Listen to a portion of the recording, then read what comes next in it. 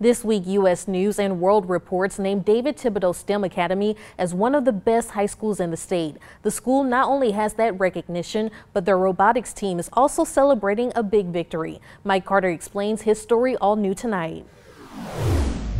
So this right here is the actual ROV proper. Meet Aquatic Robots, David Thibodaux STEM Academy's team of underwater robot engineers. In their first year of competition, this co-ed team made up of 7 Thibodaux students beat out 4 other Gulf Coast schools to become regional champions. Which is a little ironic whenever we ended up beating them out.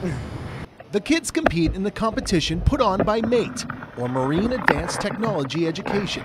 And while many of them have built robots before, this was their first time taking the plunge to building robots that can operate underwater. Underwater is a very different thing, and not only is it a different thing, it's a completely different type of a challenge. Competing schools are charged with creating a robot that can accomplish various underwater tasks in a 15-minute period. And we had to learn how to work with each other a lot better because we had those 15 minutes, which sounds like a long time, but whenever you actually get down there and start working on stuff, it's not.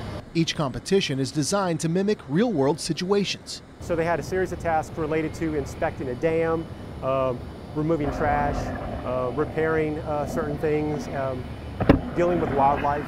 In the span of about 3 months, these 7 teenagers became real-life engineers, building a technology company from the ground up, even electing a CEO and CFO.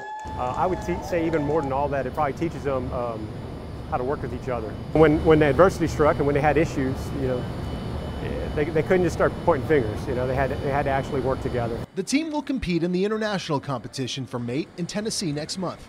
Until then, they'll keep refining the robot they call Betty, learning a little bit more about themselves in the process.